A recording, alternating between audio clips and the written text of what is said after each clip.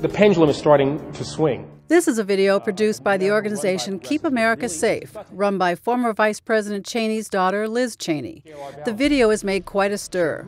It criticizes lawyers at the Justice Department for wanting to have military tribunals instead of civilian trials for terrorism detainees. Earlier, I spoke with legal correspondent John Schwartz about it. The accusation is that these lawyers, and there are 7 to 9 of them, but they call them the Al-Qaeda 7. Are somehow conflicted, that these are people who have worked on detainee cases and therefore they have a conflict of interest, and the strong suggestion is they don't have the best interest of the United States at heart.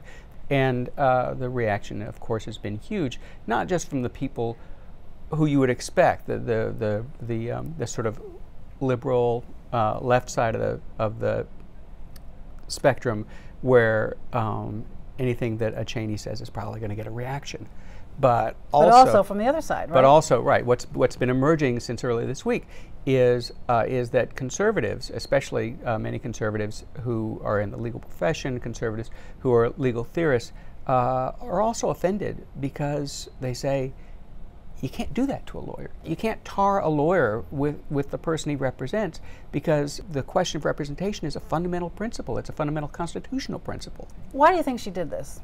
Well, I can't get inside her head, but it seems to me that part of this is the continuing attack on the Obama administration's Justice Department and continuing to underscore the claims that these people are soft on terrorism, the flap over whether Khalid Sheikh Mohammed would be tried in civilian courts or under a military tribunal. It's all part of that continuing thrust. But at the same time, it's also an attack on individuals.